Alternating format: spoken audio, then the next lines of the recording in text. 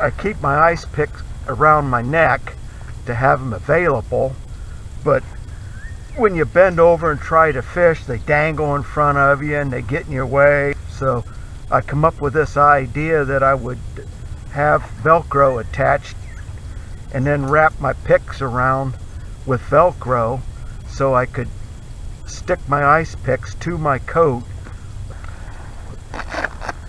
Alright, these are the ice picks. You want to have these with you, especially early in the season when the ice is forming. So I had my wife actually sew the Velcro onto the coat.